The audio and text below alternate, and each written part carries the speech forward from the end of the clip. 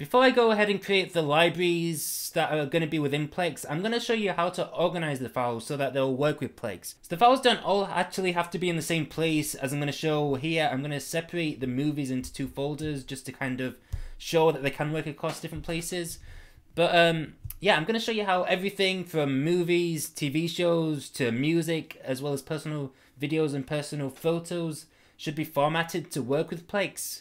So I'm going to actually start off with them first. I'm going to just do one for personal pictures and another for personal, if I can spell it right, videos. And I'm just going to put personal videos in there, or the one personal video I've got, and I'm going to put the picture in there. Yeah. So they're both in there, so you can just throw them in and just leave them as it is, and it'll work perfectly fine. But let's go over the movies. So I'm gonna make a movies folder here. Oops, without the Z at the end. And I'm gonna make a movies folder here. And for the sake again of showing that libraries can work across different folders, I'm gonna put half of the movies in here and the other half in here. So let's just take these 2 and throw them in movies here, and then we'll just take the 3 movies that we've got left and put them here. So if we open up both these folders, that's as you can see, I formatted them already because these are just pulled down from Plex. So yeah, as you can see, how I do it is there's basically the full title with spaces in it, and then it's the year with after another space.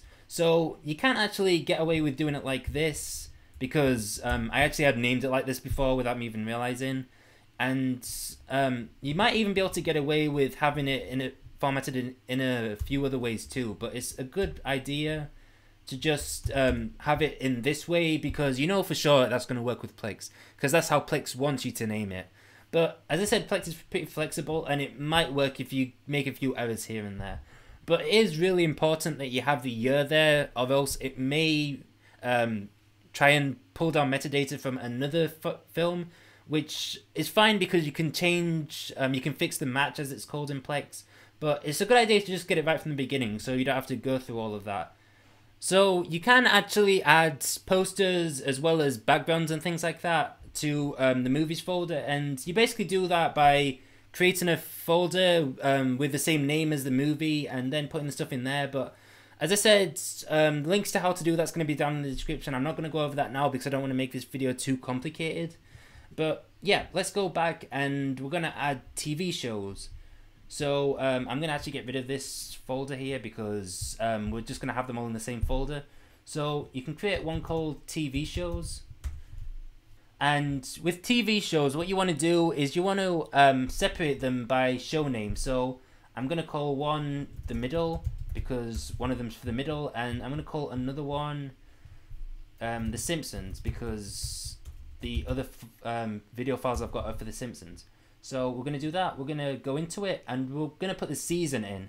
So for the middle, it's season 8. And for Simpsons, oops, I put The Simpsons, not The Simpsons. Just noticed. It's season 28. So season 28.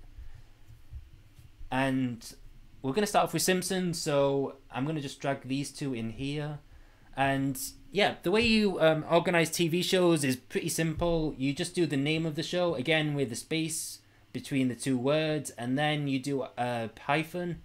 And then you do S, which stands for season, then the number of the season, and then you do E, which stands for episode, and then the number of the episodes. So you just remember season, whatever season it is, and then whatever episode it is, and you just have the name of the show at the beginning, and that's pretty much it. It's pretty simple. After you do it a few times, you'll start to remember it.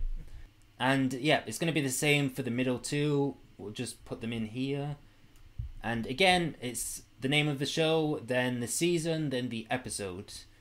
And yeah, it's as simple as that. That's how you do TV shows. So we're going to go and do music now. So I'm just going to create a folder called music. So for music, what you want to do is you want to have a music folder, and then underneath that, you want to do the name of the artist. So I'm gonna do Peter Holland for his one, and I don't know why I close that, because after that you have to do the name of the album. So in this case it's just Can't Stop the Feeling single. I mean, this may be wrong, but this is just an example anyway. And then I'm gonna go into it, and then you just drag the song in. So this song is pretty much already named as it should be, except I'll just take away the one.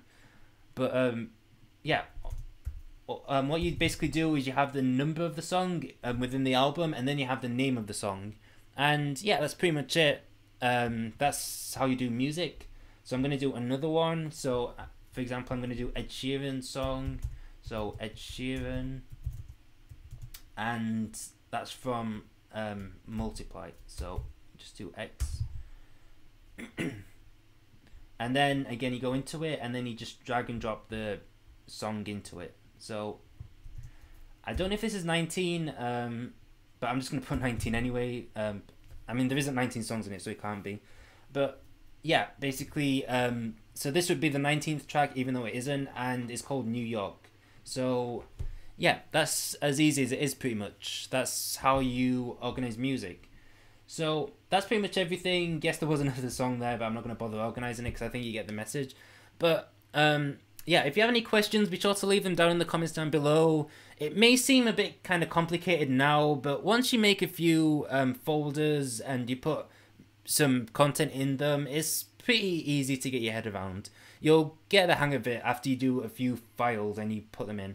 So again, if you have any questions though, be sure to leave them down below. Be sure to check the description for a kind of layout that I'm going to put in there, so that will save you having to go through the video again, where I'm just going to kind of give how you should format movies, TV shows, and music. And there's also going to be some links down there, as I said before, to some articles as to how you can format some other things, such as subtitles and posters and things like that. So those are all down in the description. But for now, I'll see you all in the next Plex tutorial. Bye.